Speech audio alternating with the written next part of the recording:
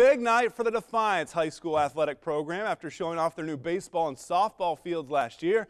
A brand new gymnasium opening tonight. A special boys and then girls basketball doubleheader to inaugurate the facility with league games against Kenton. You can see both tonight with the boys starting at 10:30, followed by the ladies just before midnight. And take a look at the arena. A great night for basketball. And who gets the first bucket?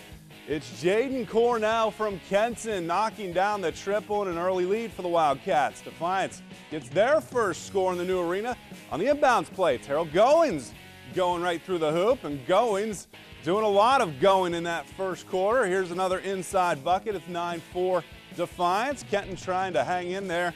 Entry to Landon Rush.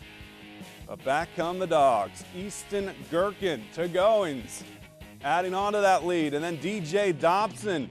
Defiance, when they get hot from outside, very difficult to beat.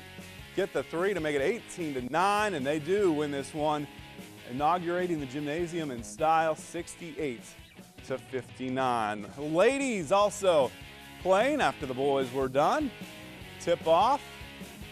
And Defiance right off the tip. It's Emily Poling knocking down a big triple. Back comes Kenton with three balls of their own. Haley Bushong, triple from the top of the key.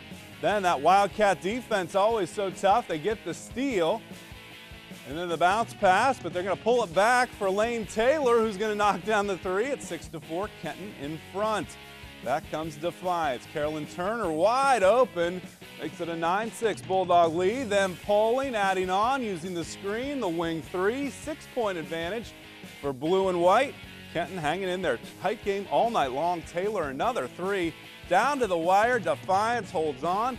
So let the boys and girls open the arena with victories tonight. Final score in this one, 61-58. And again, that'll air right after the boys game.